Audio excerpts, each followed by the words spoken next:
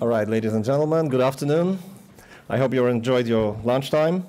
My name is Paweł Badura, and together with Professor Blamek, we are going to moderate the session. The session consists of two parts. The first one will cover two presentations from our guests, from our sponsors, our companies. And then we will go into the poster session.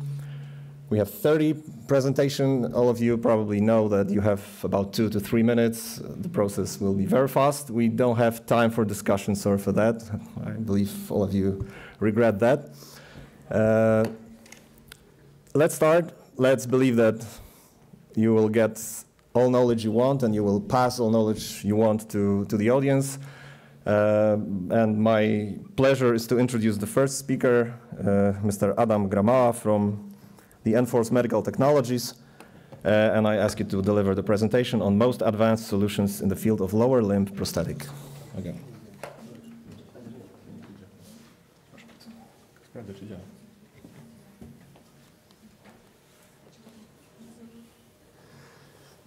Good afternoon, ladies and gentlemen. Thank you so much for the invitation. My name is Adam Gramała, and I am R&D engineer and CRO of Enforce Medical Technologies. And today I want to tell you something about our most advanced solutions in the field of lower limb prosthesis. Well, let's start from the statistics in Poland. In Poland, 9 to 10,000 people each year lose their limbs, most in Silesia, as you see. What they can get now? Not so much, just like this. This is a foot, such foot from the wood. No shock absorption, weight 2 kilograms or more. It's patients can walk only 500 steps per day, as our patient Veronica, who is with me, did. Once more. What is our solution? First is our dynamic foot. It's, I show you. This is here. It's a foot made from carbon fiber composite, aircraft aluminum. It has IP68, water corrosion, water-resistant dust protection, and as you see, it has CE. It's not only a prototype, a single prototype. It's we are manufacturing it for patients already. It's first-class medical device. It's registered right now. We are the only company in Poland who did it. And in Eastern Europe, of course. As you see in our prosthesis, there are no limits. You can see first Andrzej. I hope that will be Andrzej. Yes, this is Andrzej. And he is riding on snowboard on the slope. And for him, it's okay to ride on the snowboard. Let's go next. Next, you will see Sasha. Sasha is a soldier who came to us last month. He lost his limb on the mine 2 months ago, and now he is playing football. Could you play? You have to wait. And the result of Sasha's rehabilitation is just only 3 weeks after he gets his first prosthesis. So, as you see, he plays like me or like you. It's a normal, healthy person. And for us, it's a very pleasure to give him a prosthesis. What's more, because we have no time. Oh, thank you. Our most advanced solution is our bionic foot. The only foot, bionic foot in this in Europe that is made actually here. It allows the ankle flexion, just like our healthy ankle, and it adjusts in real time to uneven terrain. Even slopes, ramps, no will be an issue. Of course, we did a mobile app for it, and if someone wants to show, I can show anybody who wants to see it. What's more, would you play? This is a gait of our patients and bionic foot on the stairs, as you can see, just like us, normal people. And it's in the final stage of the process of them implementing on the market. So I hope that in December we will be ready to sell it to people. And of course, last but not least, Enforce socket. It's our socket, as you probably saw here. And it's we are eco. We don't use gypsum. We don't use anything that normal prostheses do.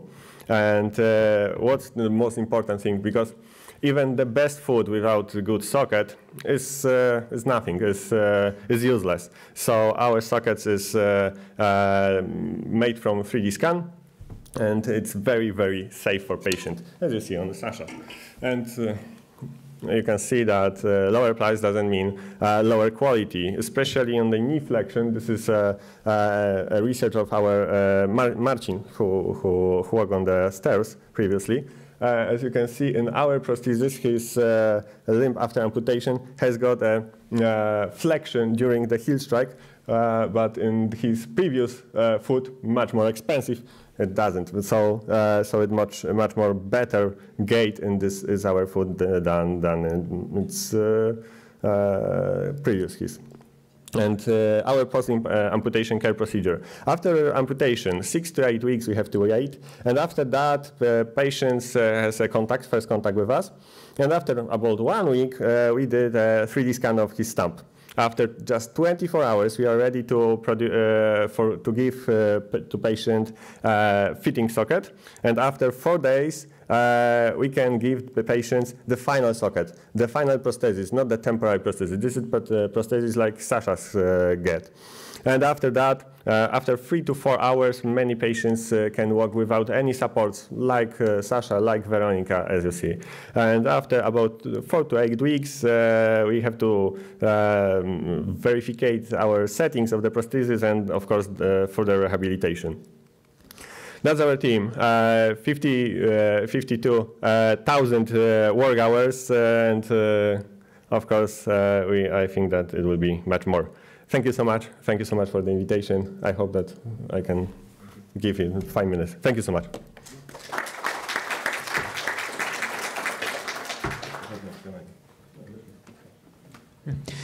Thank you very much for your great presentation. We are really impressed, and it is my pleasure to introduce the next speaker, Aneta Denner from HealthTech company. She's going to present University Industrial Research Collaboration. Good afternoon. My name is Aneta Denner. Thank you for the invitation. So the goal of my short presentation, I would like to promote the collaboration of industry with universities, which from our experience can be very beneficial for both sides. So on the beginning, very short presentation about the company and products. CHIMRED is a family company with over 100 employees, and 85% of our sales is exports. And we work in principle from idea to solution. It means we manufacture the instruments from scratch in our factory to have full control over the production, the whole production process. Our core products are micro instruments, but we also manufacture instruments for orthopedics, also general surgery instruments. So the materials we are working with are stainless steel and titanium. We also manufacture some dental instruments. So we have very long experience also with titanium instruments.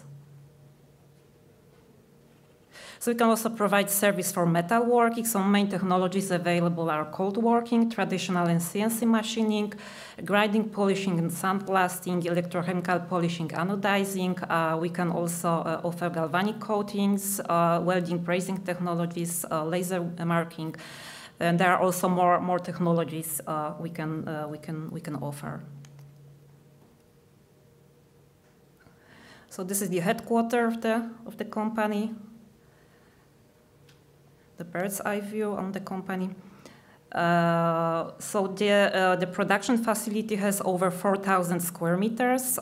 So we combine a precise handwork with CNC technologies and also some robotic technologies. So the main competitive advantage of the company is our active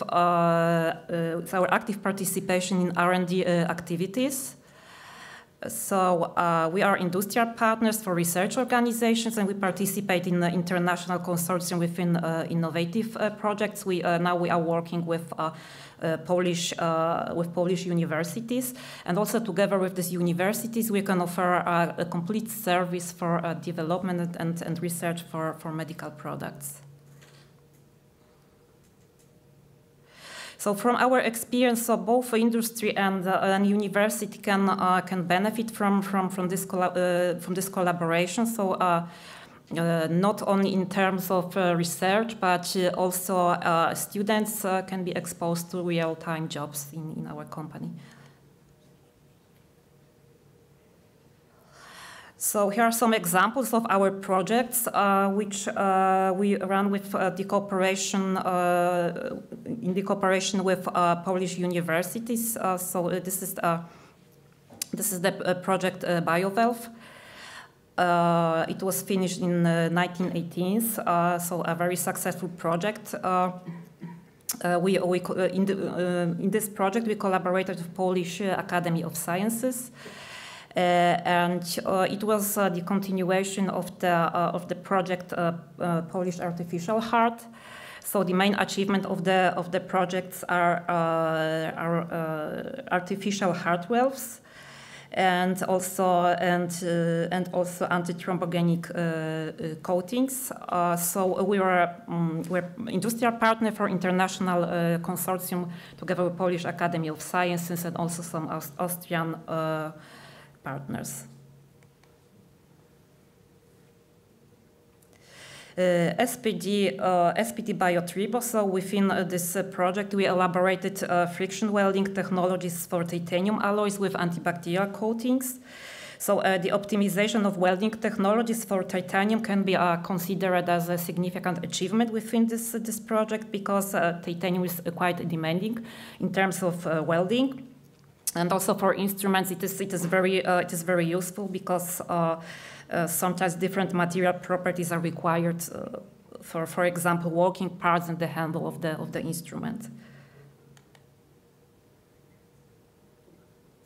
Finger implant project, it is still running, but now we can assume that the main achievement of this project is the new patient-specific implant design. With bioactive coatings and also with dedicated instruments for easy surgical procedures. The next project, also together with Polish Academy of Sciences, Antipad coat. So it will be finished in 2024.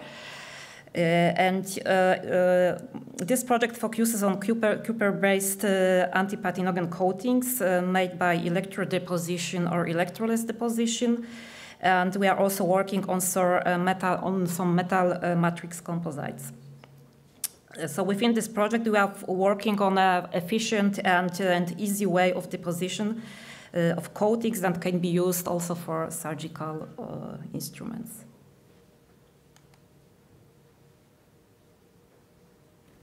So thank you for your attention. Thank you. Many thanks to our partners. We are thrilled with the possibilities of cooperation involving us and perhaps all of you. And now let's go to the poster session.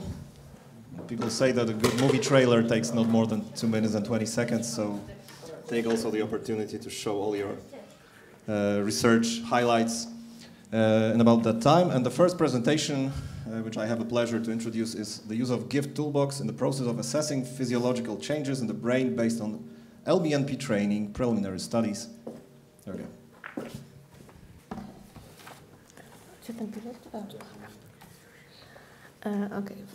Welcome everybody, my name is Ilona Karpiel and I'm working in Institute of Medical Technology and Equipment in Zabrze. Today I will briefly speak about pre-processing and difference in the brain before and after LBNP, lower blood negative pressure training using MRI imaging.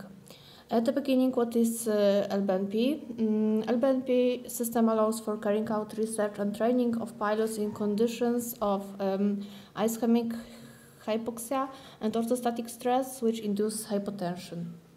Now I move to the materials and methods.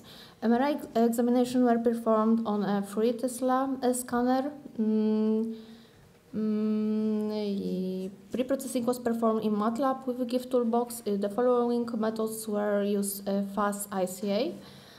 Due to limited time, I will present only ICA 20, but another analysis I will describe in the future publication. I'd now like to move on to results. If you look at this, you will see 7 features. Here we are to connectogram, on which they are depicted selected components. Here we are before training connectogram and correlation before training and after feature 4 and feature 5. And using fast ICA for ICA 20, some of the higher correlation occur for components IC 13 and IC 16, and compare IC 8 and IC 10. And IC 13 and IC 16. IC 13 is located in the left cerebellum. It's Brodmann area 36, and IC 16 is located right cerebellum. It's Brodmann area 30. Compared to after training, where we have IC 8 located in left cerebellum. It's Brodmann area 36, and IC 10 is right cerebellum, Brodmann area 30. And short conclusions. Selected comparative analysis allow to shorten the pre-processing time, and in the future may be the basis for standardization and optimization of data. The obtained results made it possible to locate the active areas in the brain area in relation to the selected number of IC and methods. Thank you very much. Thank you very much. And the next speech will be on the influence of sound stimuli on the human body posture. Sorry for not introducing the speakers, but we are not sure which of the authors is the speaker, so we're using only the titles. There you go. Okay, hello, my name is Marta Chmura. I am from Department of Biomechatronics, Faculty of Biomedical Engineering. And the topic of my presentation is the influence of sound stimuli on the human body posture. The main aim of the research was to determine the influence of noise on the stability of human posture in a virtual and real environment. So, materials and methods. The research group consists of 18 people. There was 10 women and 8 men. Participants were asked to stand still on a stabilographic platform. 2 speakers was placed on the floor in front of the platform. Each trial lasts 60 seconds. The research procedure consists following tests. It was measurement in silence with open and eyes closed, measurement in noise with eyes open and eyes closed, and the measurements in virtual reality. Also in silent and in noise. In research was used white noise of 60 decibel. COP path length, COP move ranges and values of the asymmetric coefficient were analyzed. There is a decrease in the value of the coefficient after the introduction of noise in VR. Body movement was distributed more evenly on both limbs during the noise. There is no significant difference between the measurements of character stability in silence and in noise in the real environment. Significant changes were observed in the case of measurements with moving VR, where there was an increase in the path length. It may prove that after introducing noise, the person calmed down his movement and was moving like the scenery. The whole body follows moving scenery. So, short conclusions. Introduction of noise has a different effect on the subjects when they were in real and virtual environment, and there is a need of further research with sounds of different parameters. Thank you. Thank you very much. The next presentation is on influence of the salinization process on spherical aluminosilicates.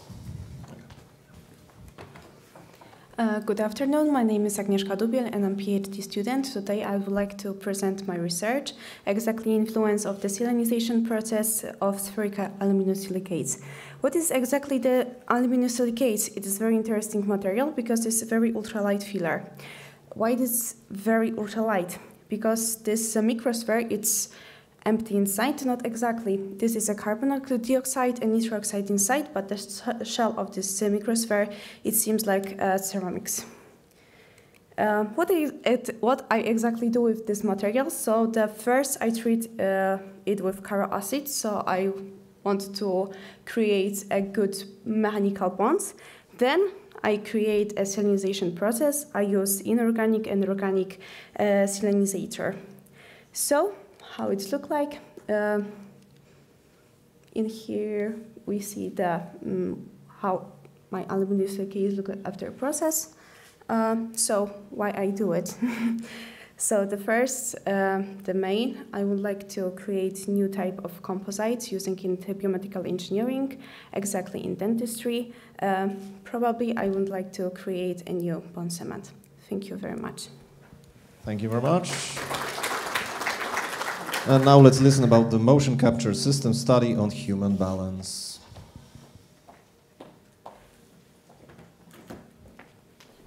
Ladies and gentlemen, my name is Martyna Sopa, and it's my great pleasure to tell you about some project we've been recently working on Poznań University of Technology. The name of this project is Motion Capture System Study on Human Balance, and the purpose of the study was to use our motion capture system BTS Smart and AMTR dynamometric platforms to assess human stability during performance of several clinical tests on human balance. And if it goes about materials and methods, the study was performed on 30 healthy young adults, and the Unterberger and Fleck balance tests were performed according to the medical description of those tests. And the motion capture system was used to assess the parameters of our patients during the performance of the study. So if it goes on the Unterberger's test, we've performed two parameters to assess the rotation of the patient during performance of the test and the distance they were stepping during the performance. And as you can see on those two pictures, we were able to assess the stability of our patients with some values. And the Unterberger angle is the value which is assessed according to the physical state of the patient. And if you see the Unterberger distance, you can see that the distance that is captured on the end of this performance is lower than the distance that was maintained during the study. So here we can see that using motion capture system for this test is valuable. And if it goes about the flex test, we've assessed for example, the COP path during the performance, and we have assessed the area of the COP that was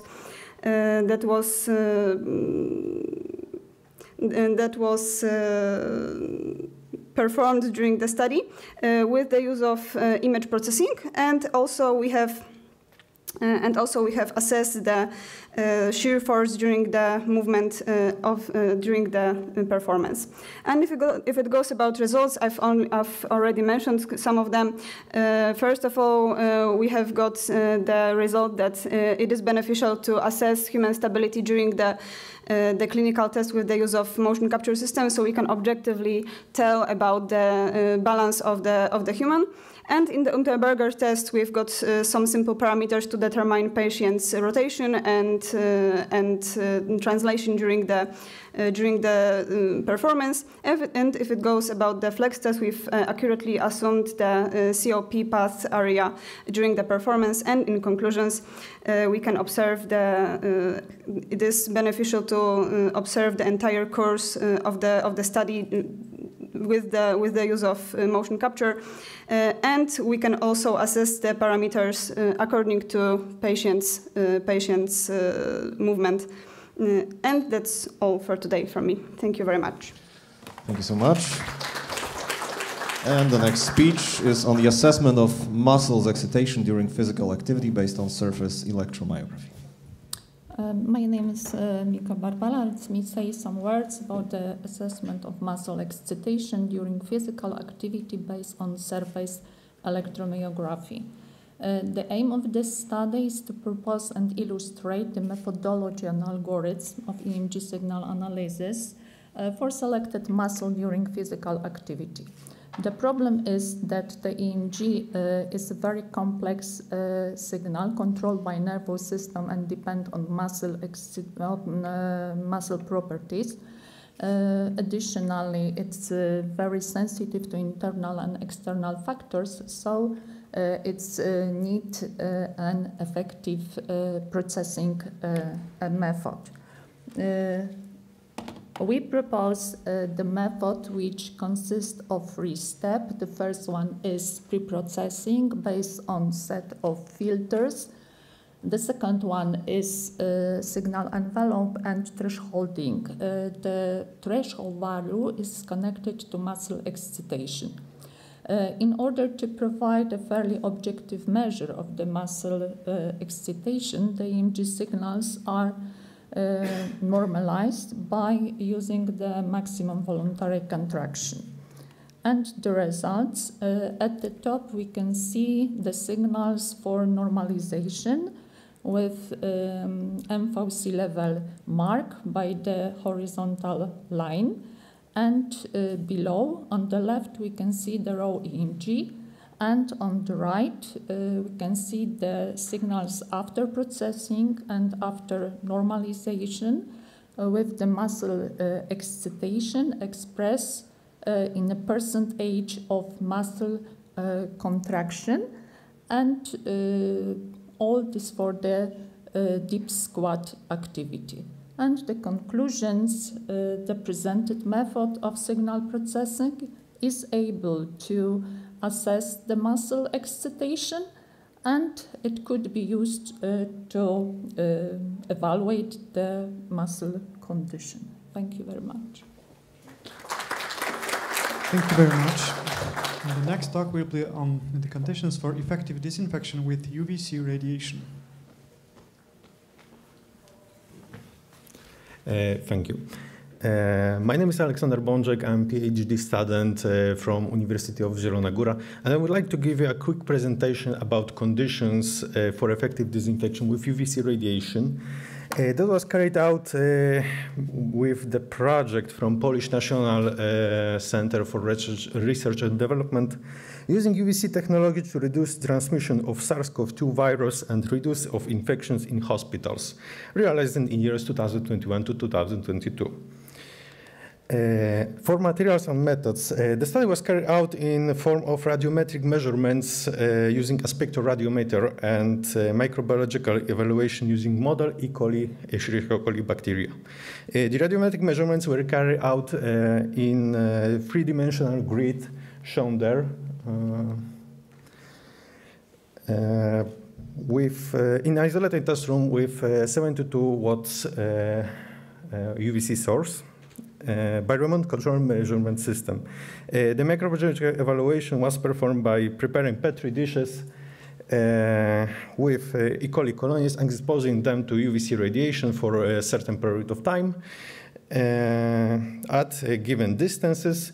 After exposure and 24-hour incubation period, the remaining bacteria was counted using a colony counter, and several percentage was then estimated. As for the results, as both radiometric and biological studies have shown, the effectiveness of UVC radiation is dependent on factors such as distance from the radiation source and number, power, and location of UVC sources. The several percentage of E. coli bacteria shown on this graph shows that relatively high efficacy of UVC radiation is only present in very close proximity to the UVC source. The source itself does not emit radiation uniformly over its entire length, as is shown on this graph. And before any questions may arise, the lamp was cleaned prior to the measurements, so it's not adhered or something.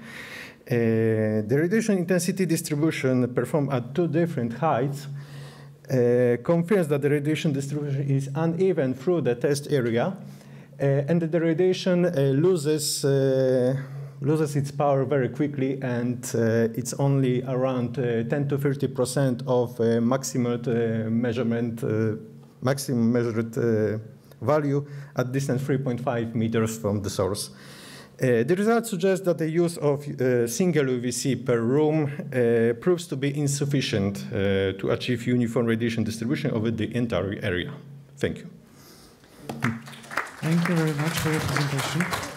Let me introduce the next speaker who will present the results of research on numerical analysis of temporomandibular joint prosthesis. Good afternoon. I'm Marta Socha. I'm a student at the University of Technology. With my colleagues, we have developed a numerical analysis of temporomandibular joint prosthesis. The aim of the project was a numerical analysis of the implant together with the patient's mandible carried out in the ANSYS software. We received the implant from the company CHM. Material and methods. The first stage was to scan to the objects using a laser scanner together with the appropriate ScanTech K-Scan Magic software. Then on the basis of scanned objects, a volumetric model was created and the qualitative analysis of the implant and mandible was carried out in a geometric design software. The final stage was to carry out the finite element method. A compositional model was created in the form of a nodal grid. Initial and boundary conditions were determined, such as contacts between the elements of the system as rigid fixed support were received on the surface of the implant stem. The load in the form of a vector force was applied to the surface of the implant. Materials were selected such as the implant alloy cobalt from chromium molybdenum and the mandible as a compact bone. During the analysis, total deformation equivalent elastic strain and equivalent von Mises stress at a variable load of 50 to 587 newtons were studied. The greatest force were related to the maximum bite force of an adult suffering from bruxism. The results were presented in the form of color map from the ANSYS software. As a result, deviations during the scanning process of less than 0.1 millimeters were obtained, which was influenced by the large scanner head in relation to the size of the implant. Stresses and deformation increased linearly with increasing force. For comparison, at the maximum loading force, the total deformation was about 1.1 millimeters. The equivalent elastic strain was 0.25%, and the equivalent von Mises stress was 414 megapascals. Whereas in the case of force of 50 newtons, these values were 0.1 millimeters, 0.021%, and 35 megapascals. While the finite element method in this case did not contribute to exceeding the yield point of the implanted material. However, we obtained the desired test results, but they were simplified due to deviations in the scanning process and taking into account only the compact bone during the research. To sum up, the implant would fulfill its function in the patient with bruxism, while not causing undesirable ailments. Thank you so much. Thank you very much. Thank you.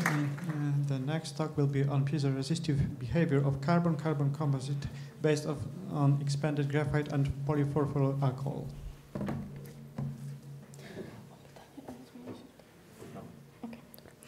Hello, everyone.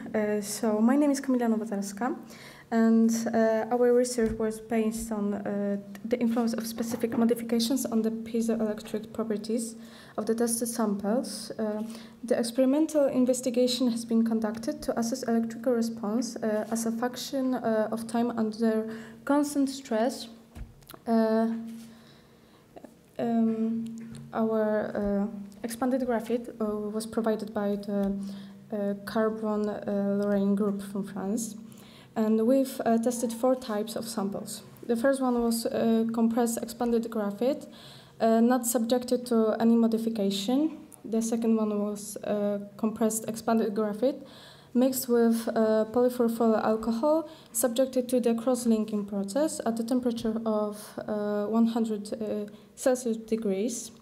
The third one was compressed expanded graphite subjected to decarbonization process at the 800 Celsius degrees. And the fourth and the last one was compressed expanded graphite mixed with polyfurfural alcohol subjected to the cross-linking process at the temperature of 100 Celsius degrees and to the carbonization process at the temperature of 800 Celsius degrees. Here we can see 4 diagrams, and we can see that the resistivity drops under the more and more weight applied, as well as the expanded graphite with furfural alcohol composite show lower resistivity than the samples based on the pure expanded graphite.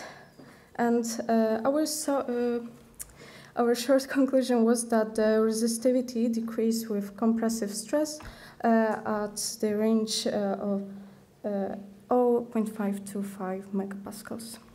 Thank you. Thank you very much for your presentation and for keeping in time. The next talk will be on optimization of math electrowriting, 3D bioprinting parameters using the Taguchi method.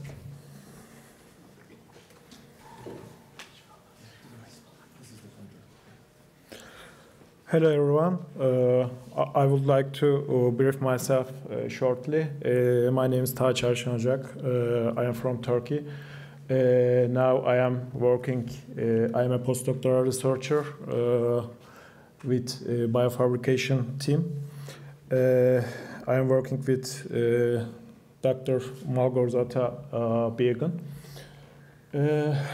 Our time is precious. You know, my research about saving time about some design of experiment technique. We are working on melt electrowriting system. What is the melt electrowriting system? It is,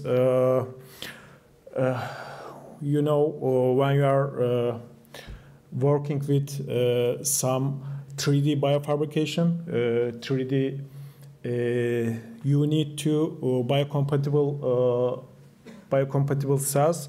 With this process, you can use some hydrogel, or you can use some polymer materials, but it is very time-consuming for researchers because we have so many parameters for like voltage, temperature, air pressure, or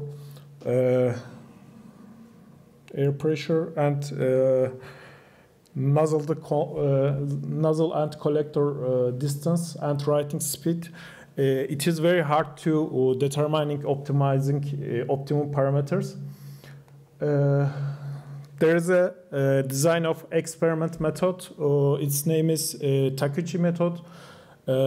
It's founded by Genichi Taguchi.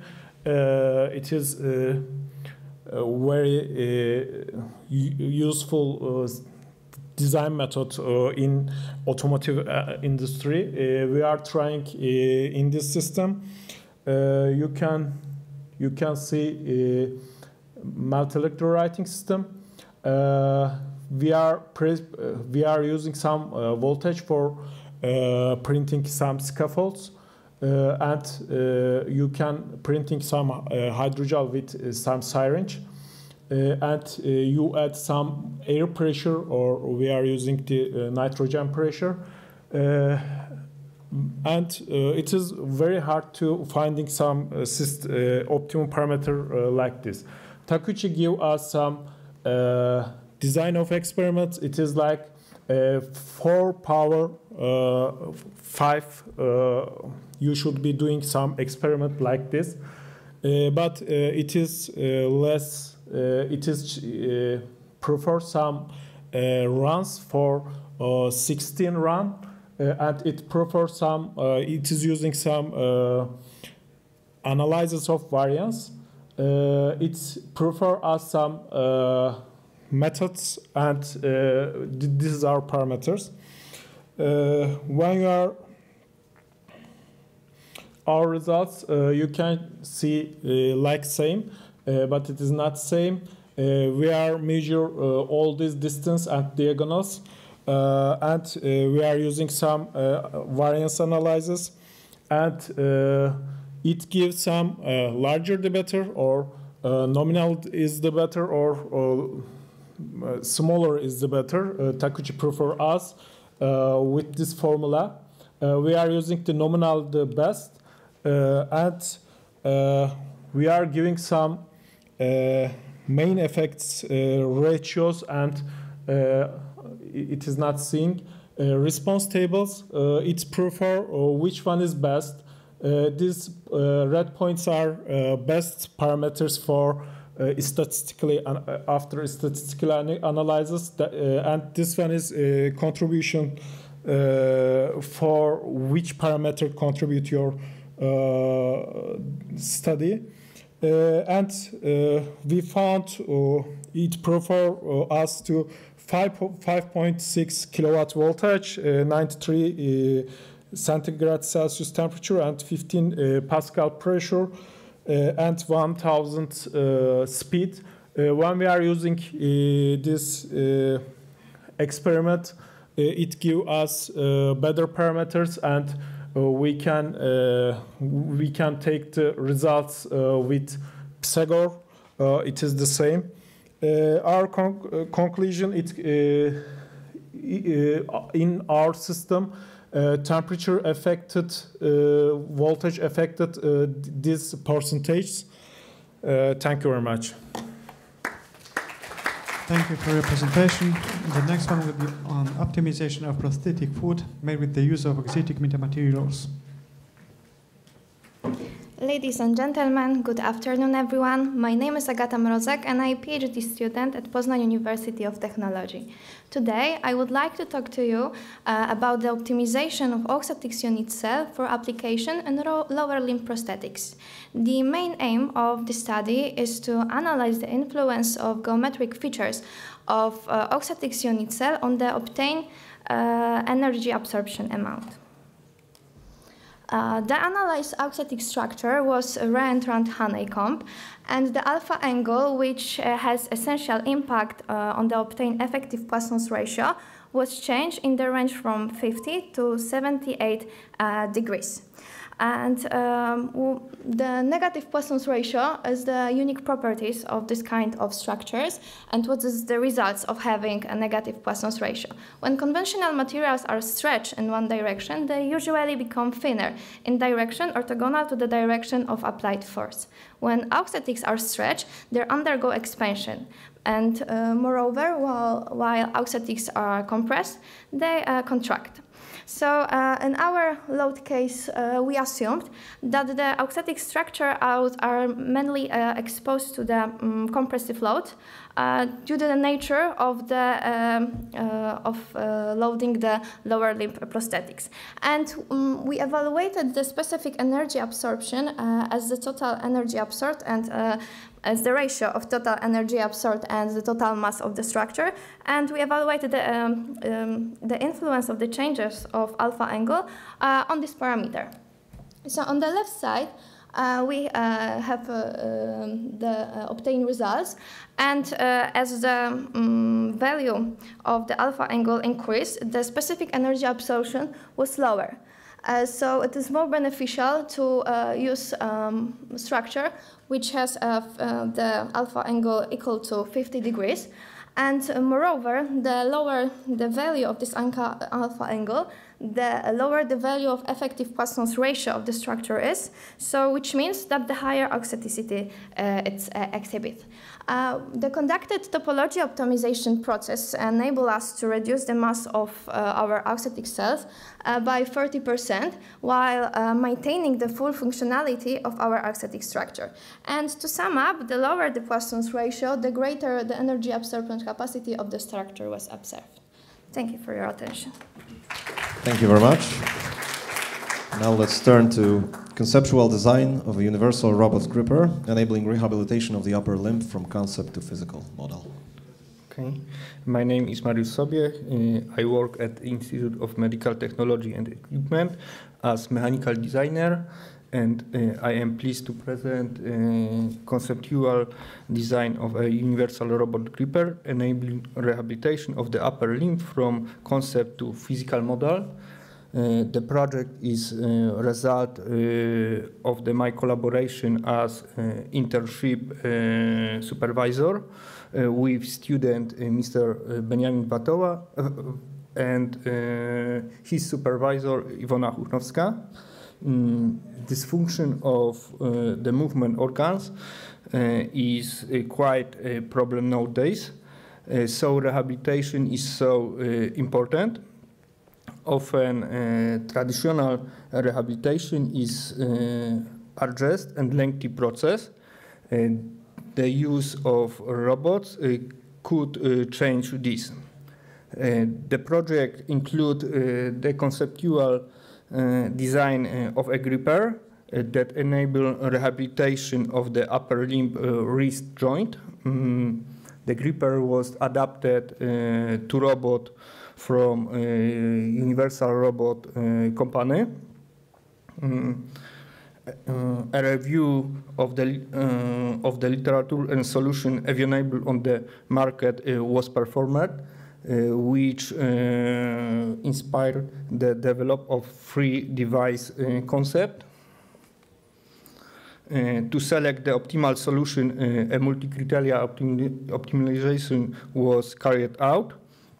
The optimal solution is concept 2, having a 3 degree of the freedom and allowing easy use of device and access of rotation, overlap with access in human joints. The concept was developed as 3D model using Autodesk Inventor. The idea of the project was create a solution using low cost and easy available components and manufacturing technology. We used servo motor with controller and 3D printing in FDM technology. The device was assembled, noting the potential for improvement. The work carried out confirmed that by using low-cost and easy available components and manufacturing technology, it is possible to make a physical and functionally prototype. This enables initial verification of the idea and working principle of the device operation, and also assess in ergonomic and design. Implementation of such a project has a positive impact on the education of the student future engineering. They can relate the theoretical knowledge about a virtual design to reality. This project still in progress. Thank you. Thank you very much. And the next speech is on the gyroscope-based gait cycle analysis used in prosthetics.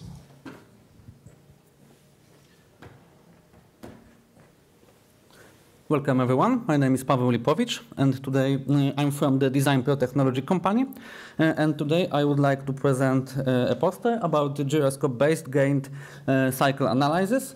The angle of the ankle joint chains depend on the speed of walking and the terrain of the person is walking on. The correct position of the foot in the prosthesis is important to amputee safety and they mimic the most natural way of walking.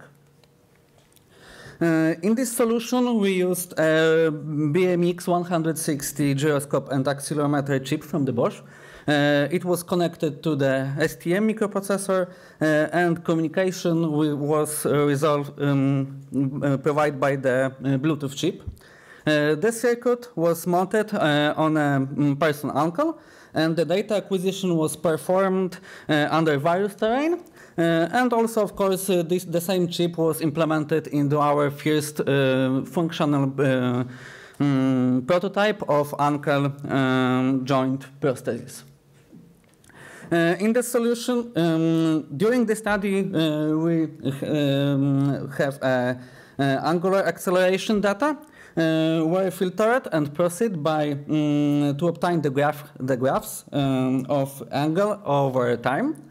From the data, we identified the characteristic point in these graphs and the shape of the curves.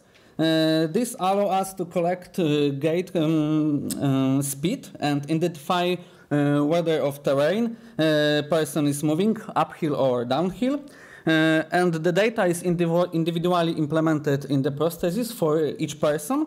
And the device adjusts the angle of the foot during the gait based on this data.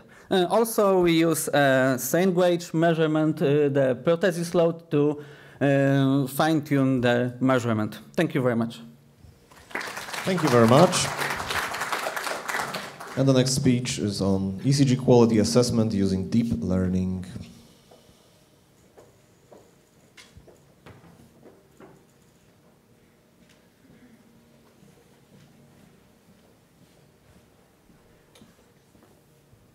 Good afternoon, everyone. My name is Konrad Duraj, and today I would like to present you a method for assessing the ECG quality. So for this project, me and my colleague used an openly available dataset, which was developed by the Brno University of Technology. This dataset consisted of signals from 15 patients, where the minimal duration of the signal was 24 hours. It was labeled by the specialist from the Brno University of Technology into 3 categories. The good quality signal, where all the parts of the standard ECG waveform are present and clear. The acceptable quality, where we can still distinguish between the signal and noise, but well, there is some noise. And the unacceptable quality, where we cannot differentiate between the signal and the noise itself. And for this project, as for the methodology, it was as follows. We first split our data set into training, validation, and test set patient-based. Then we divided the ECG signals into windows of size 2,000 samples. For each of these windows, we've calculated the set of features. It was 6 features. The first one was the skewness of the data distribution for each window. The second one was the curtices of the data distribution. And then we've calculated the area under the power spectrum relative to the QRS bandwidth, and the area under the power spectrum relative to the baseline. And for the last 2 features, we've calculated the ratio between the mean and standard deviation of differences between the 2 consecutive R peaks, and the offset of the detection of R peaks based on 2 different detection algorithms. These features were then scaled and passed on to the classifier and tested. As for the results, the classifier was a neural network, the multi-layer perceptron, which consisted of 2 hidden layers, where each layer consisted of 16 nodes each. Our classifiers work quite well on the test set, although we can see from the measured metrics we can see a clear trend for overfitting, which can be fixed in the future by introducing regularization techniques. But most importantly, this method is extremely computationally efficient and can work in the closed systems without needing of the high performance server. Thank you.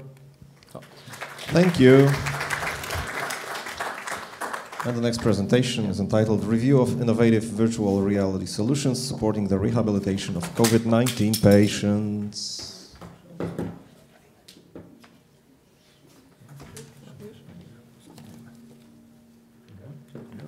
już zacznę, dobrze? My name is Ewelina Sobotnicka. I represent Łukasiewicz Research Network, Institute of Medical Technology and Equipment. Thank you. I would like to present my work about a title, Review of Innovative Virtual Reality Solution Supporting the Rehabilitation of COVID-19 Patients. The aim of the study was to discuss innovative methods and technologies used in virtual reality for rehabilitation, as well as to collect and systematize information of the possibilities of effective rehabilitation in patients during or after COVID-19. Material and methods, search strategy. PubMed database was searched using the following criteria: rehabilitation and virtual reality and COVID-19. Articles were filtered by date of publication and systematic review. Inclusion criteria: rehabilitative intervention for the upper and lower limbs in the virtual environment, and both specialized virtual reality and virtual reality gaming system were included. Data collection screening for research record was conducted by 2 persons. Additionally, we make a review of virtual reality methods and comparison of the conventional rehabilitation versus specialized virtual reality. Results, we identified 58 papers. After screening the abstract, the 8 papers were selected for full text reading. Final total of 2 papers were included in the review. Virtual reality in rehabilitation is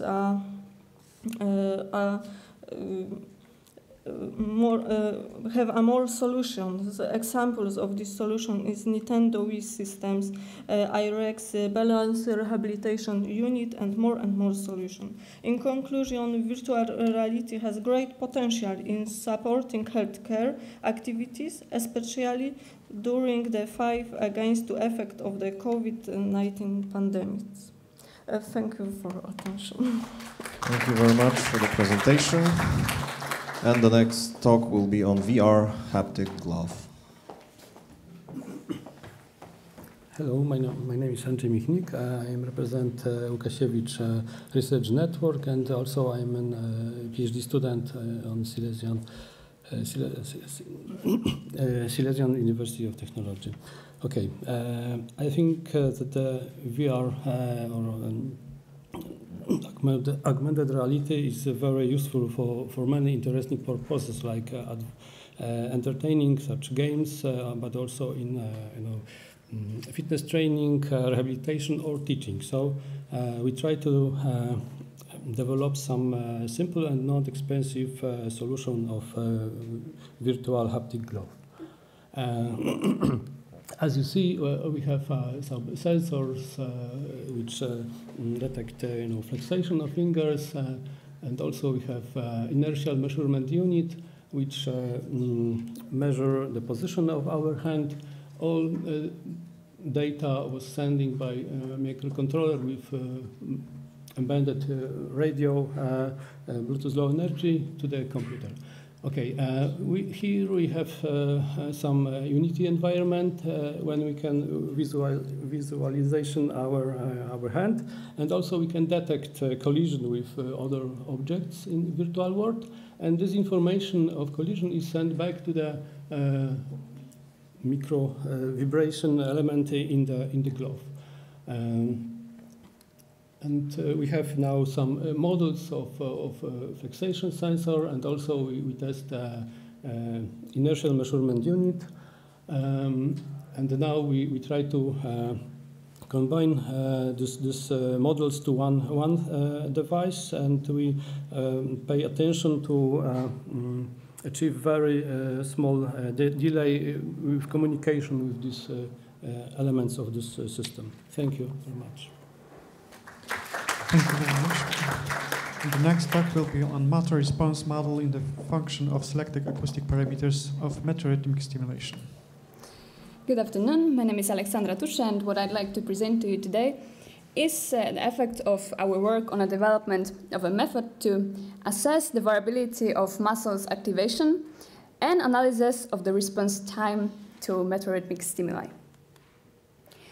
So the most important issues we considered from many points of view, as you can see, were the selection of muscles for EMG examination, then movement pattern and patient's position during testing, and finally personalization of stimulus parameters, so the initial values and so on. What you can also see, this is some of the equipment that we used, some of the measurement equipment. And tests we proposed are the lateralization test, and then selection of preferred metorhythmic stimulus rate by each patient.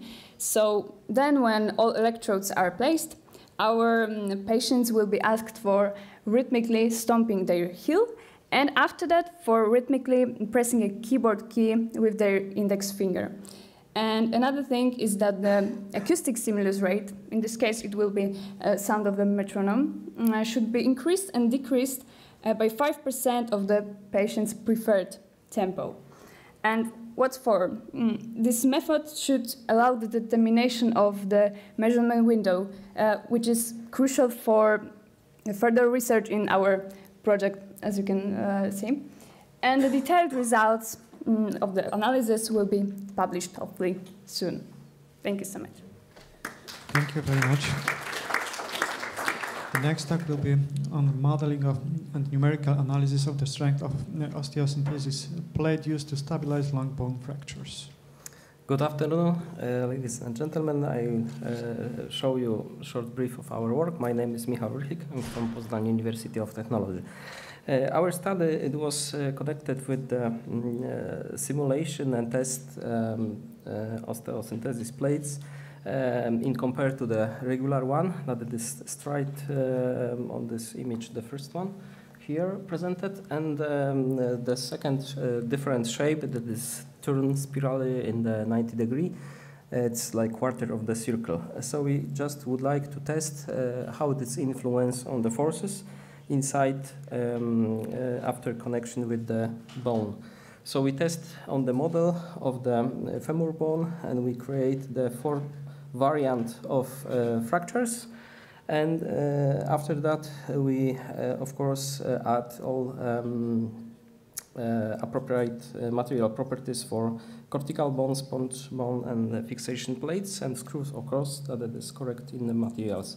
It was a simple model just for the test, what it is about the stresses and displacements.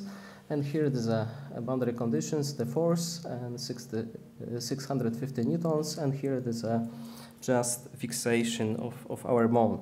The results that we obtained for these 4 cases, in these 4 variants, we did simulations for the full regular plate with the straight shape and this different one that it is turned.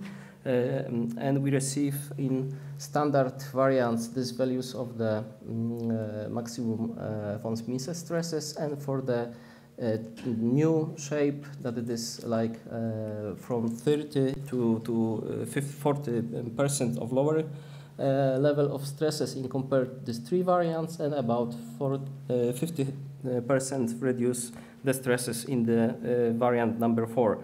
So this show the different potential that it is in a different shape of such kind of the plate, that it is of course the base study, and it should be created with the different conditions analysis, and also discussion with the medical staff about the implementation of such kind of the plates.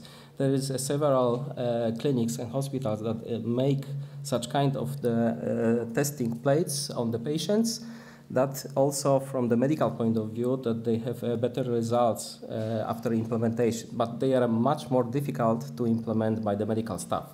So thank you for your attention, and that's all on today. Thank you. Thank you very much for your presentation. And the next talk will be on evaluation of 3D printed bone model, customized saw guide and jig for anterior brachial angular limb deformity, surgical correction of dogs. Hello everyone, it's a pleasure to speak to you, especially that I'm a graduate of this department 7 years ago, who has my own company now, Kabiomede. So I'm Mateusz Pawlik and I would like to present you something a bit different, especially that we didn't have any veterinary studies during the biomedical engineering studies. So the idea behind the project was to develop the jig for the corrective osteotomy in a case of 2 dogs. So on the basis of CT scan, the bone model was developed, then the mirrored healthy bone was used for the correction. So the rotation, angulation, and the corrections were done on the basis of a healthy leg mirrored model.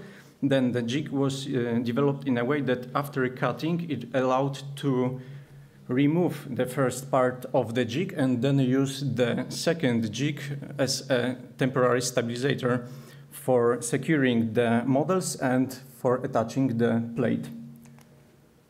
Both of the dogs the surgeries were done in a case of 2 dogs with success. As you can see here in the slide, those models were definitely helpful for the surgeon as they allowed to decrease the time of the surgery.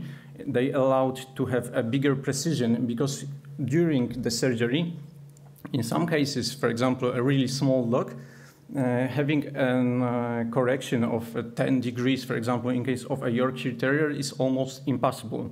In case of those 2 dogs, it was a bit bigger race of the dog, but still the feasibility which was checked during the project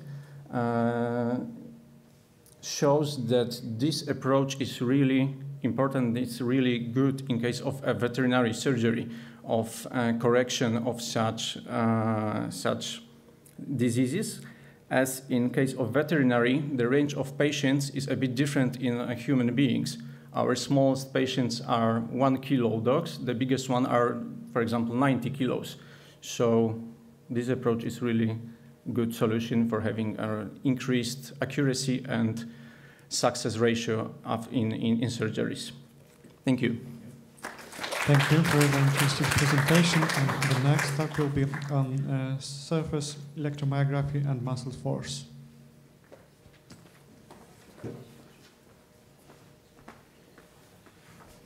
Good afternoon. My name is Dariusz Komorowski. I'm from Silesian University of Technology, Faculty of Biomedical Engineering. And the aim of this study was the question: are parameters that can be extracted from the EMG correlated with muscle force? To answer to this question, the EMG signal were simultaneously recorded with signal force and proceeded according to this diagram. First is the rough surface EMG signals were filtered by bank of FIR filter. Next, the absolute value of EMG signal was calculated and some spikes were removed. After that, the envelope of EMG was obtained and the envelope was thresholded to obtain the maximum value of contraction. And in the end, the obtained value was compared to maximum value of the force. The exemplary results are depicted in these pictures. On the top, we can see the envelope of the EMG signal and the level of MVC. On the below, this is a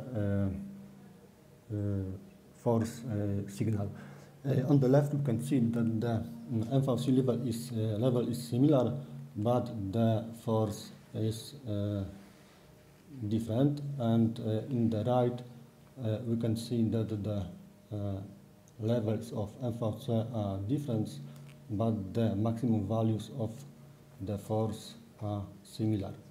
The obtained preliminary results leads us to main conclusion. The simple conversion from the EMG amplitude or over parameters like frequency, dominant frequency or median frequency is difficult to define. Thank you for your attention. Thank you very much. And let me introduce the next speaker who will tell about the modern applications of bioimpedance spectroscopy. Good afternoon. My name is Mirela Urzeniczuk and I work at Łukasiewicz Institute of Medical Technology and Equipment. I have also just started a PhD at Silesia University of Technology. Okay. The topic of my poster are the modern applications of bioimpedance spectroscopy. I will use the BIS shortcut for the rest of the presentation. So I would like to focus on the most prospective, in my opinion, modern BIS applications.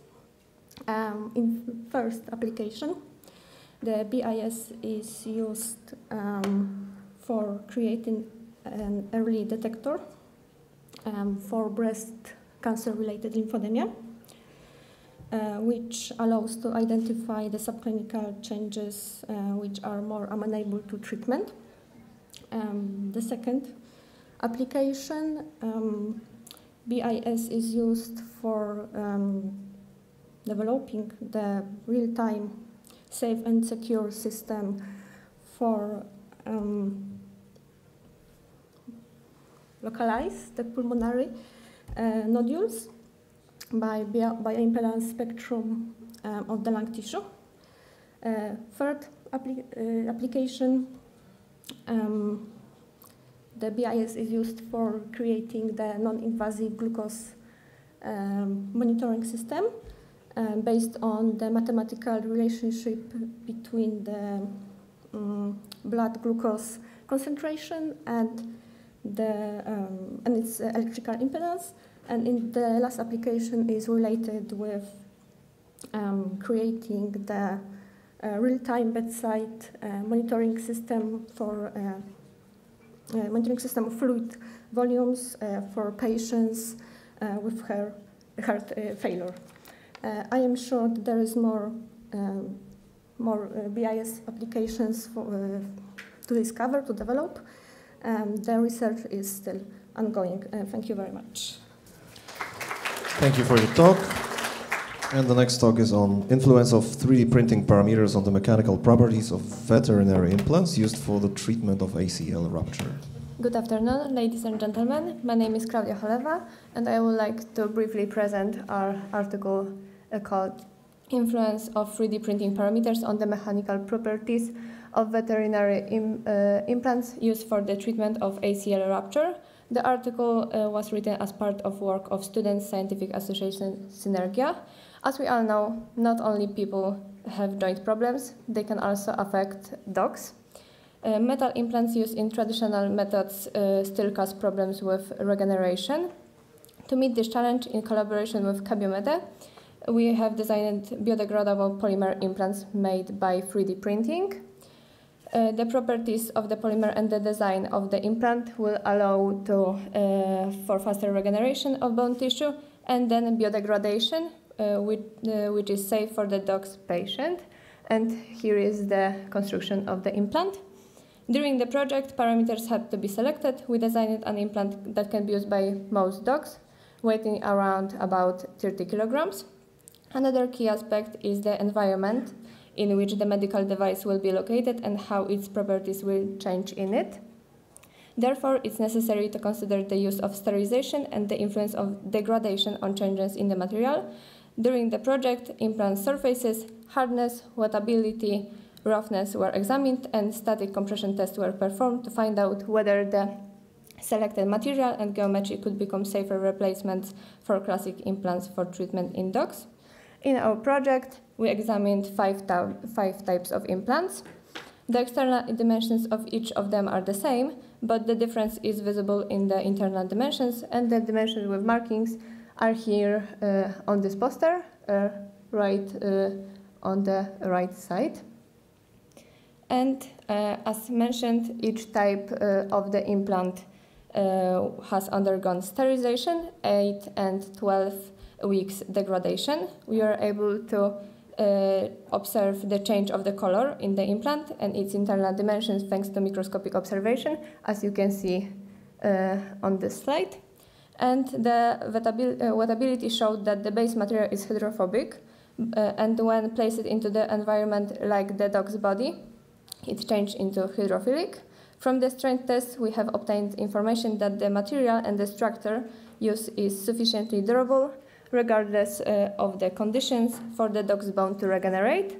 And to conclude our article and our poster, designed implants can be alternatively used in surgical procedures. And thanks for your attention. Thank you for your speech.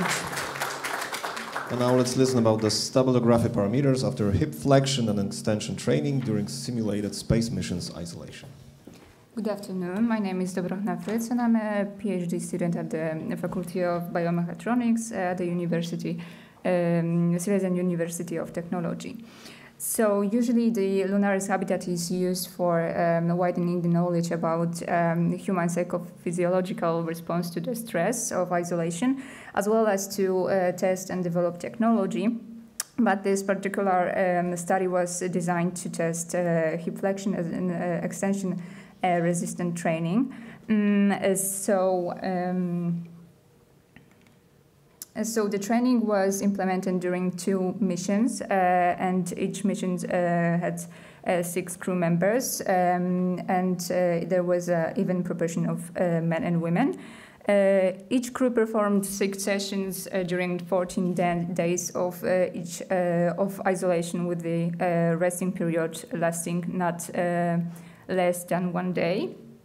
One crew used hip flexion and the second crew used hip extension exercise. There was a specially designed machine allowing to perform multi-joint hip flexion resistant training used in a study, and the opposite movement was made by adding the load plates to the squat exercise. In both exercises, the 60% of one repetition maximum was used. The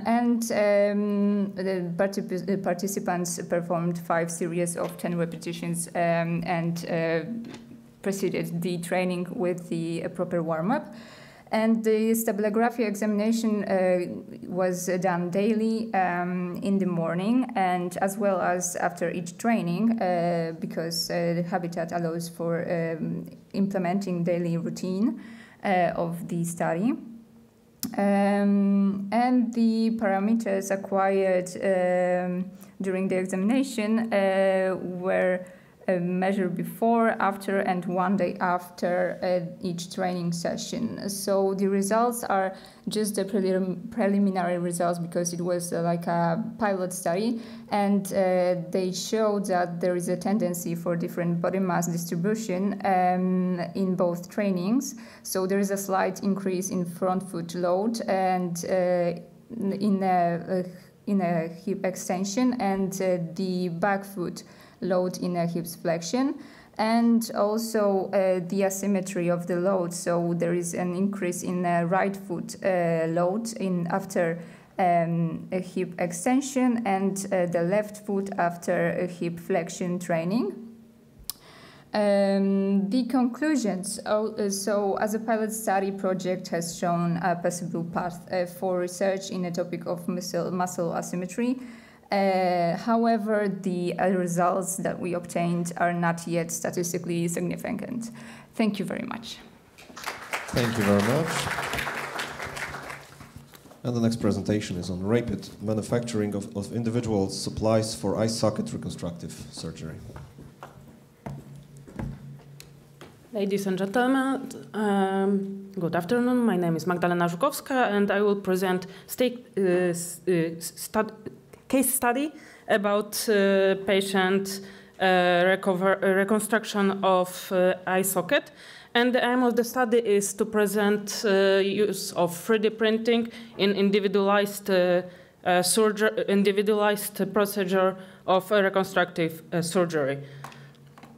The whole methodology is typical for medical models. However, two moments are quite important, and it's digital mesh post-processing, the process of designing, and the 3D printing process.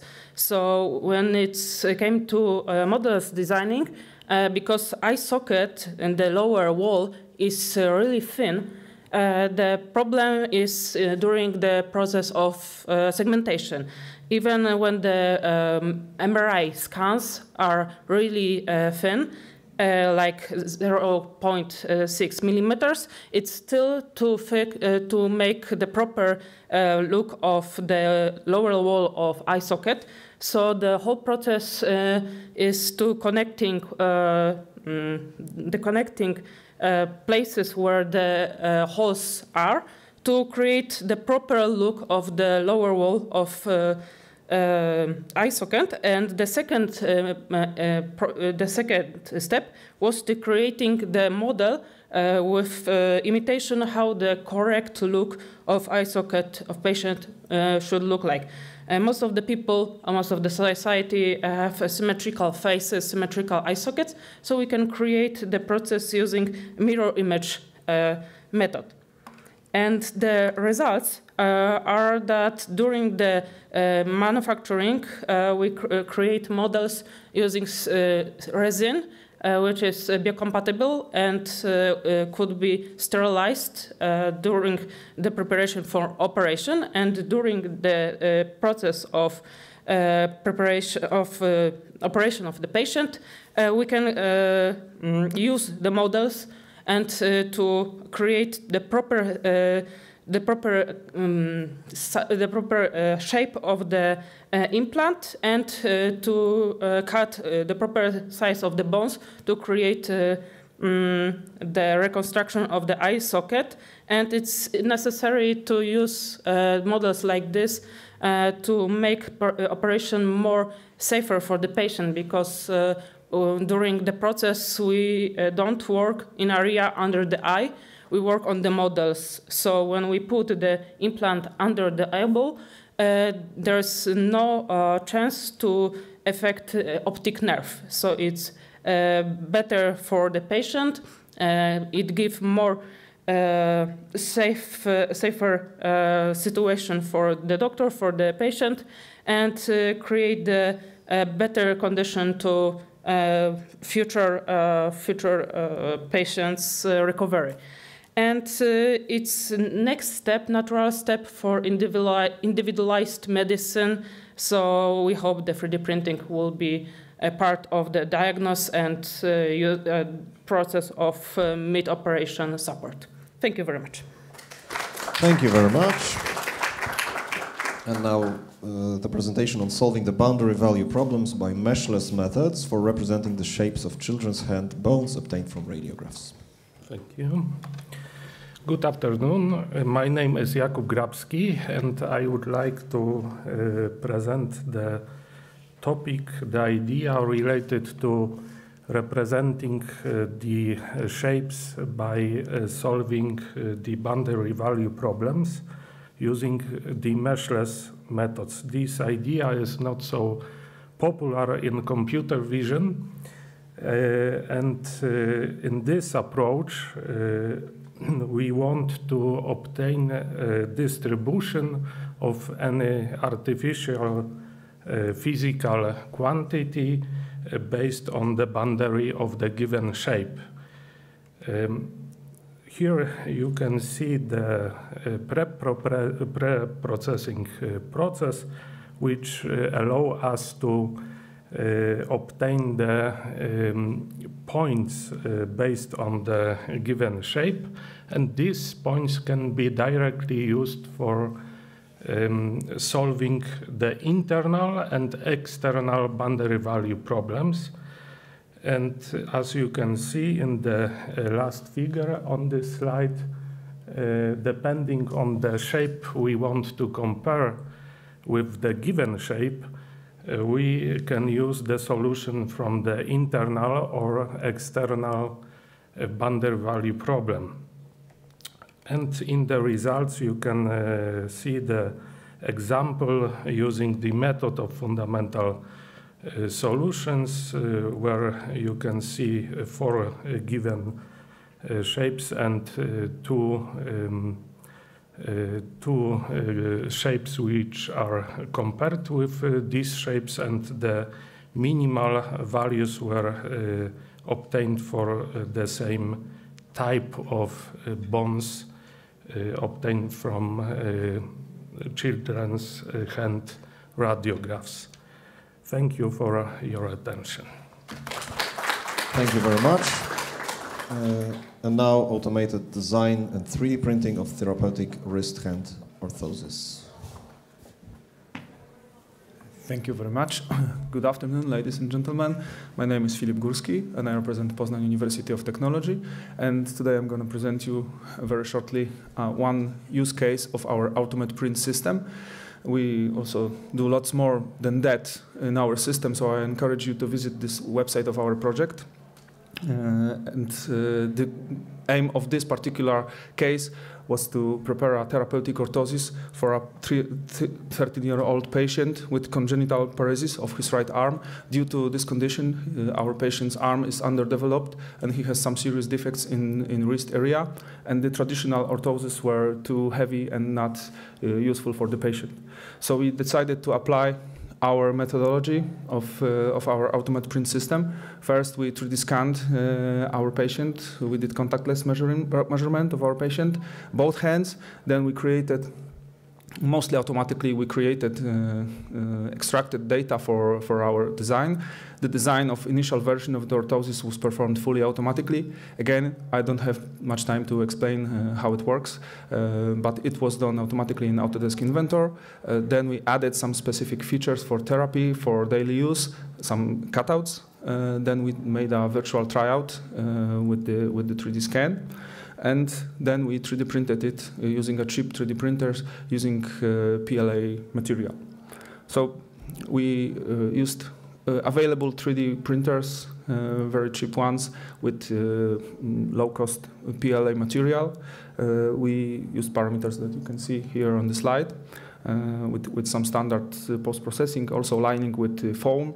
And we did some testing with physiotherapists and then daily use. So our patient has been using this kind of orthosis for more than a year now.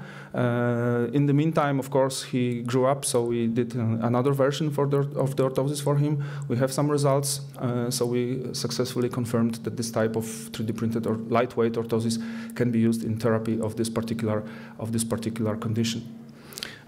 So this was all thanks to our automated print system, which was developed in the scope of the LEADER program financed by National Center of Science and Development. And just to mention that for our work, we received recently an award of Polish Product of the Future. Thank you very much. Thank you very much, and congratulations, of course. And the next talk will be on the influence of sleep duration on the feeling of well-being during the COVID-19 lockdown.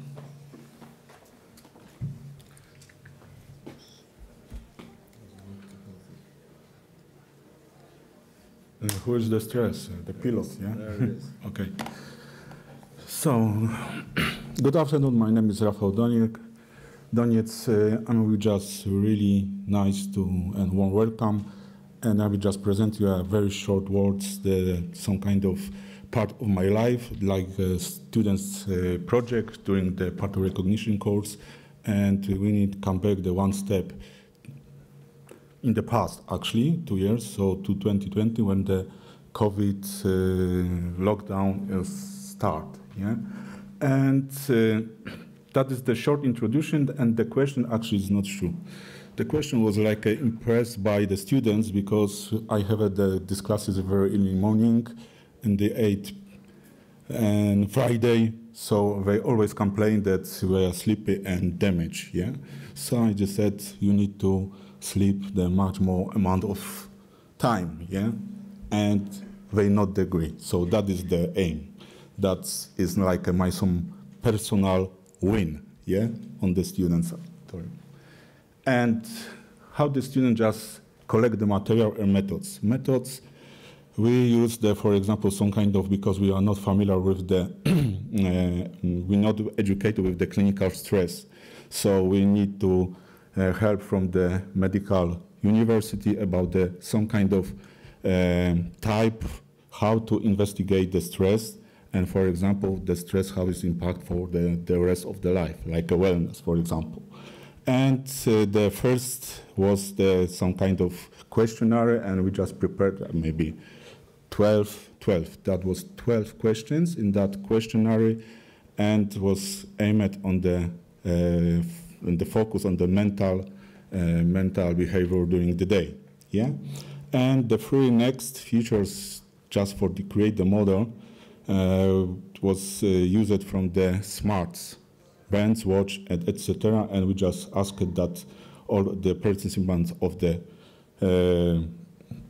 questionnaire test, yeah, about some kind of record from that devices, yeah, and that was the start. And the results, how I said, that is like some kind of personal win, and I'm just improved. And right now, quite obvious that if you sleep longer, you feel better. Your wellness is much better. So I would right now have it on the digits that theory.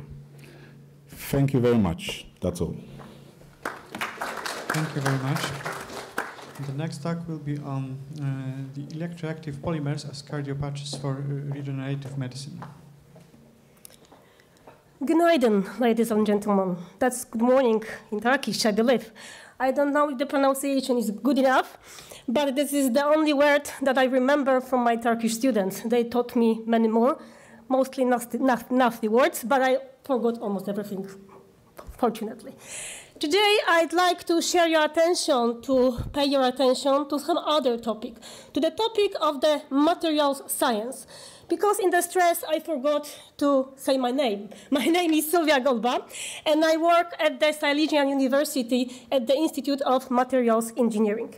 I work with the conductive polymers, and we try to find new application for this type of very specific and very nice materials. I believe I will give you a little bit of the hint what we are doing and why we are doing that. Our aim is to produce the implant, new kind of the implant that will support the growth of the tissue, that will help to regenerate the tissue, but a special kind of the tissue, the cardiac one, because we believe that electroactivity of our conducting polymers, usually polymers are not conductive, they're isolator mainly, but if we put into the system of the polymeric system a special kind of bonds, which are so-called conjugated bonds, which is the single and double bonds, it will provide the possibility to generate the ordered flow of the electrical charge carrier, which means that the current will be flow through this system.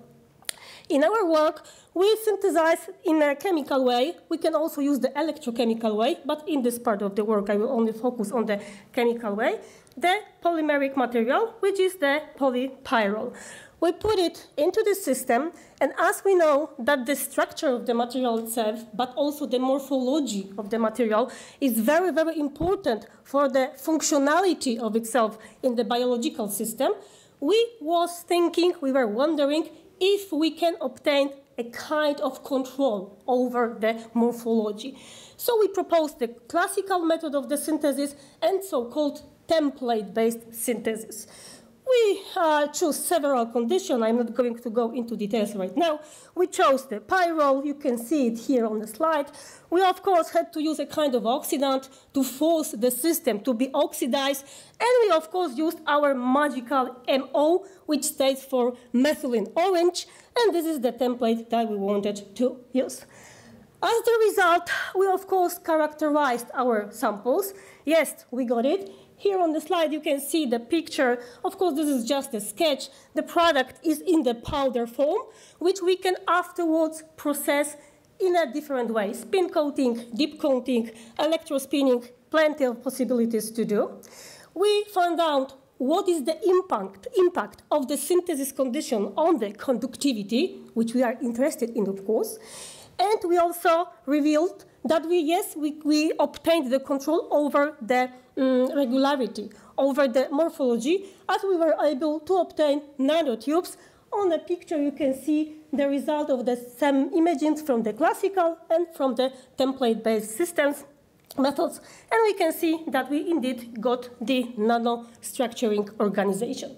What's the conclusion, ladies and gentlemen? Yes, we obtained nanostructural portions, nanostructural organization in the polypyrrole. Sometimes we obtained two phases that coexist, the structural nanostructure organized and disorganized, but we can obtain that with the synthetic protocol, the possibility to get only the one of them.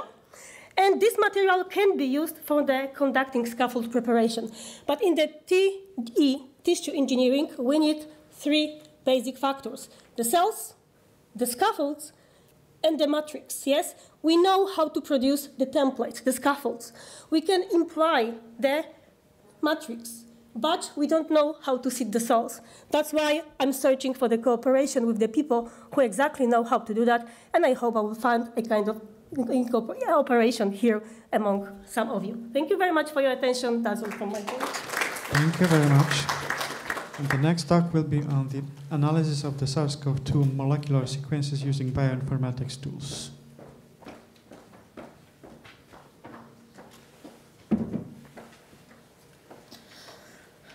Good afternoon.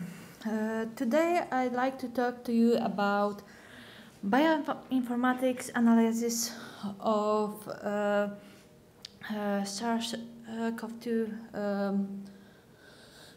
sequences. The main goal of this study was to create phylogenetic trees that could help illustrate the process that led to development of the SARS coronavirus 2 that led to the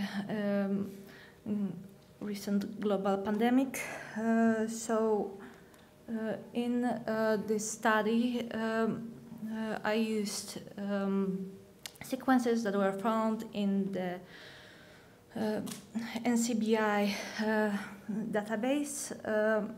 I went with protein sequences due to the fact that some of the sequences were far enough related that it prevented the use of genetic material. I used sequences from 52 coronaviruses,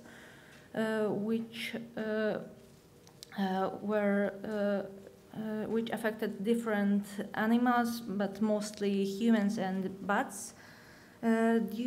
Because the evolutionary process can be a different rate for different sequences, I had to choose several proteins to study, and based on availability, the proteins were there were 4 proteins included in the study that were spike, nucleocapsid membrane, and envelope proteins. Then the process had 4 steps. First, multiple sequence alignment that allowed to find the presentation of the sequences that were most similar and could be used for further computation. Then the aligned sequences were transformed into distance matrix using Jukes-Cantor method to alleviate effects of multiple substitutions that could distort the results. Then there were created phylogenetical trees using 2 methods, UPGMA and neighbor joining, and in the end the results were validated using bootstrap method to ascertain if the result could be led from random chance. So as a result, there were 8 trees created, and there were certain differences between the trees, but some things remained the same. And the main focus was the most closely related sequences. So they remained the same for most of the trees, and the one virus that was remained most closely related in all of the results was the bad coronavirus RATG13. That is in literature the most proposed potential processor of SARS-CoV-2. So thank you. Thank you very much. Thank you. And the next presentation will be on the measurement system to evaluate the dog's motion functions using IMU sensors. Good afternoon. My name is Agnieszka Głowacka, and I work on the Faculty of Mechanical Engineering. And together with the team from Biomedical Engineering, we would like to present our study related to the animal movement analysis. The aim of the study was to develop the prototype of a measurement system that will objectively support the diagnosis of the dog's musculoskeletal system. This system consists of 2 inertial measurement unit sensor and is connected with an Arduino Mega board. One dog was tested, and the system was attached to the dog with the special harness. Inertial measurement unit sensor were localized on the whiters and pelvic on the dogs. Examination was registered while the dog was walking slowly.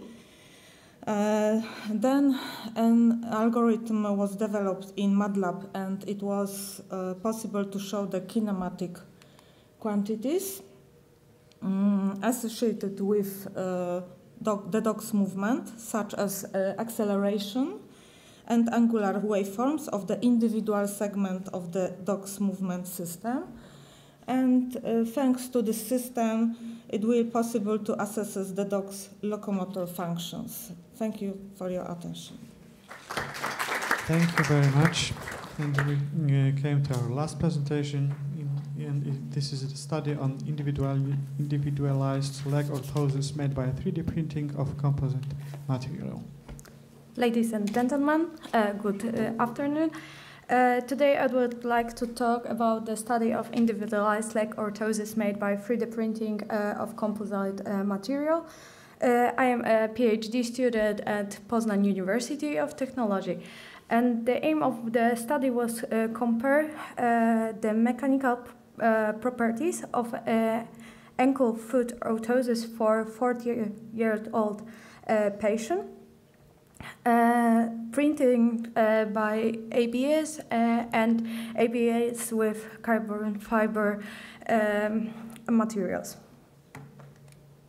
As you can see, I used also the automated print system to create an AFO model for our patient. Here is a methodology which was also in the presentation of Philips Górski. And here you can see generated FO orthosis. We did 2 kinds of testing. First of them was a strength test, and here is the picture of this test. And a second was the roughness testing. Of the results, you can see that after the strength test, here is a figure where you can see the ABS without the carbon fiber has the smaller displacement than in the same force that the ABS with the carbon fiber. And here also in the figure 4, you can see results of roughness and roughness of only ABS because it was impossible to testing with ABS with carbon fiber because it was over the limit of the profilometer. And to conclusion, to sum up, orthoses made of ABS with carbon fiber are more difficult to manufacturing and have worse mechanical properties than orthoses made by ABS. Thank you for your attention. Okay, thanks very much to all the presenters. There's a lot of research and engineering behind the study, so if you have any questions, if you have any remarks to the presenters, feel free to use the backstage discussion right now or tomorrow or anytime you want. I hope there's a lot of collaboration to come from the studies. On behalf of the organizing committee, I'd like to say about a few things, just a few brief announcements. The first one will be right now you can visit the European HealthTech Innovation Center. There's such a slot in our schedule, so if you want to visit any of the floors of our building, of our center, just contact the registration desk. There will probably be some guided tours through our laboratories. Then the members of the Conference Program Council and Scientific Committee are invited to attend the dinner at the Hotel Diamond in Zabrze. Also, all information can be found at the registration desk. And all other participants are invited to the lobby where we had a lunch for some hot meal also at 5:30, as I was said. Okay, and don't forget to come tomorrow. Tomorrow our conference starts at 9 a.m. With the session of the American Heart of Poland, and then we will also have the computational oncology and personalized medicine session from 11 a.m. Thank you again. Thank you to our partners for presentations. Have a good evening and see you tomorrow. Thank you.